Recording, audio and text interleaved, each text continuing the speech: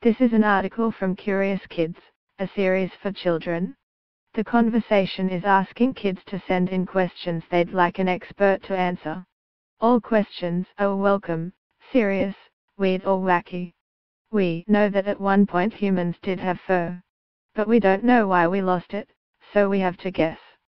Scientists think that our ancestors, so think of your grandmother's grandmother's grandmother's grandmother but over 1 million years ago, experienced a very big change in the climate. The world became much hotter, and that meant that people had to start traveling further and further to find food.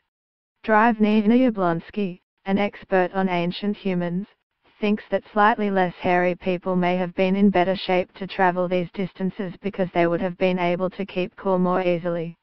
So if you're less hairy, it means you can travel a long way, which means you can eat more food.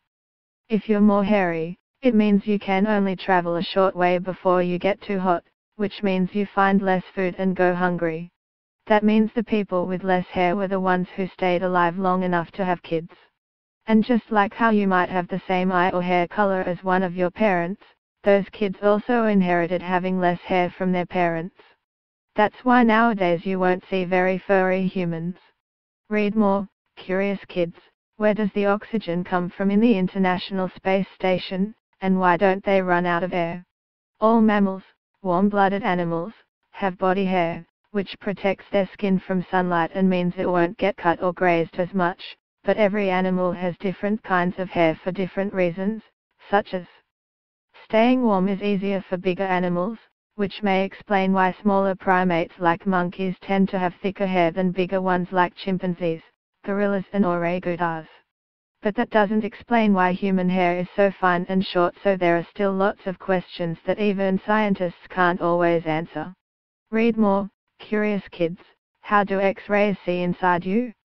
Did you know, when we lost our hair it meant that nothing was protecting our skin against the sun? We think that we lost our hair at the same time as when people started getting darker skin, because darker skin protects you from the sun better than paler skin. One person who studies genes, the instructions that your body gets from your parents, is geneticist Alan Rogers. He estimated that the gene, or instruction, that makes dark skin is just over 1 million years old. So we think this is when our ancestors were also losing their fur. I hope you aren't disappointed that we can't give you a simple answer. On the other hand, we still have an interesting mystery to solve.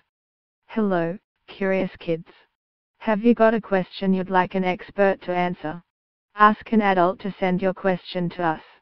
They can, email your question to curiouskids@theconversation.edu.au, tell us on Twitter by tagging at conversationedu with the hashtag #CuriousKids, or tell us on Facebook. Please tell us your name, age, and which city you live in.